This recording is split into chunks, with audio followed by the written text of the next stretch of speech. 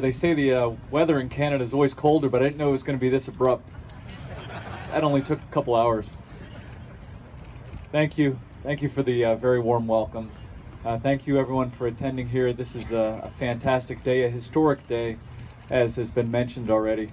This is truly a continuation of a fantastic relationship, international relationship, and I've never pulled into a Canadian port on board any of the ships in which I served, and very few of my shipmates had either.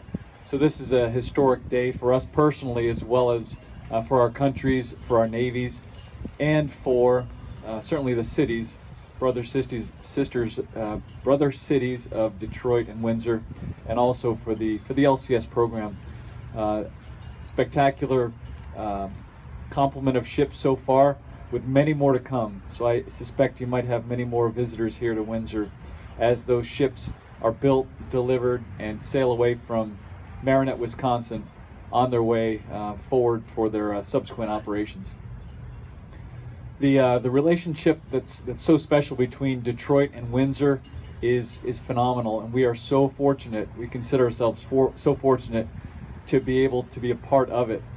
Even when we were in Detroit all last week, the outpouring of support, hospitality, and encouragement from the citizens of Detroit were equaled by so many folks who were over there from the city of Windsor and from your fellow Canadians.